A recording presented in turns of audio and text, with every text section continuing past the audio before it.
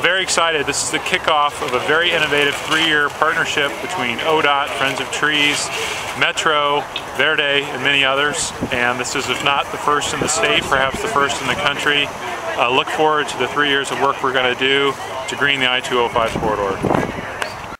I think it's a great project, and I think it's great because it combines issues of protecting the environment and addressing issues of equity as well, because a lot of the neighborhoods that I-205 goes through are poor and are now much more diverse than they were even when the freeway was built because of international migration.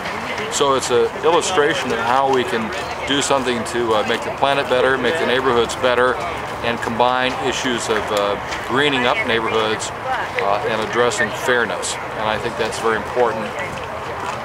I think that we should be looking at more projects like this throughout the Portland metro area. Of course, I'm thrilled because this is in my district. I bike this bike path all the time, so every time I go by here now, I'll be thinking of all the volunteers, Friends of Trees, all the partners, ODOT, Metro, that have been involved in this. Anything that gets people out planting anything green and working together and getting some exercise is a great thing.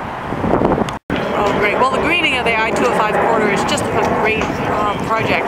It brings together a lot of different elements of the Oregon Department of Transportation, Friends of Trees, Verde, local nursery, some of the youth that are working on some of these issues, bringing it together to make the communities better and make a better transportation corridor for all of Portland, actually. I think what's happening here and filling in this hole, you know, we talk about the I-205 being a river of concrete. We are going to shade the river. This is going to fill it in. We're going to join Washington with Oregon. We're going to connect the mountains, you know, Kelly Butte and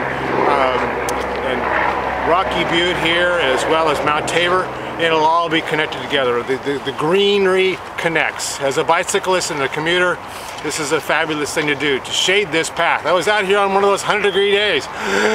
Oh my God, it was so hot. This is gonna be way cool.